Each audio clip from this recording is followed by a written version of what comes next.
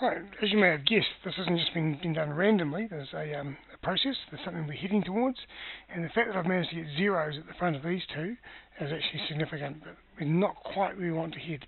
And to do that, we need to understand what we mean by what's called row echelon form. And a matrix which is in row echelon form has each row having more leading zeros than the row before it.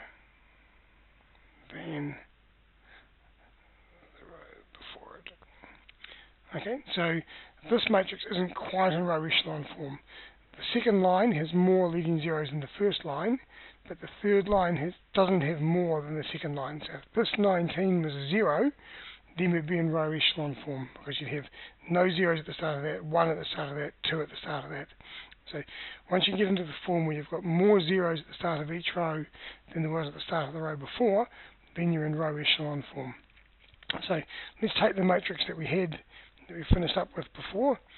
So negative 2, negative 5, 3, negative 3, 0, negative 3, 1, negative 3, 0, minus 19, 11, minus 5. And we're going to try and make this 19 equal to 0. And the way we're going to make that 19 equal to 0 is obviously we have to replace row 3. So I'm going to take the old row 3 and I'm going to subtract 19 thirds of row 2. Okay, so 19 thirds of that will give me 19, and when I subtract it from that, it'll get me down to 0 here. So the whole aim of this thing is to get 0 in this point here. Okay. Often a lot of mucking around to do it, but this is what's involved in doing it. And you have to use row 2. I can't use row 1, because if I use row 1, I'd have mucked up that 0 there. So I have to use row 2. So the only row that I'm replacing is row 3. So row 1 and row 2 stay exactly the same, but row 3 has to change. So 0 minus 19 thirds of 0 is 0.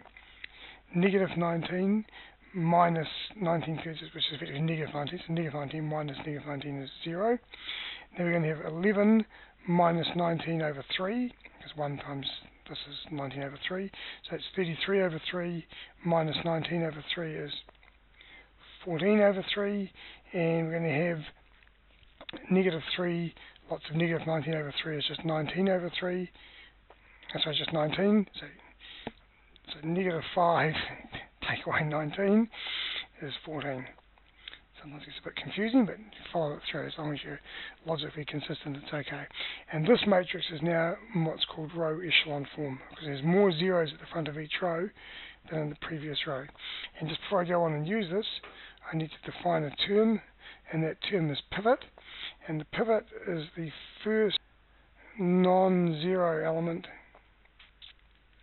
in each row. Okay, so the pivot of the top row is negative 2, the pivot of the second row is the negative 3, and the pivot of the third row is 14 over 3.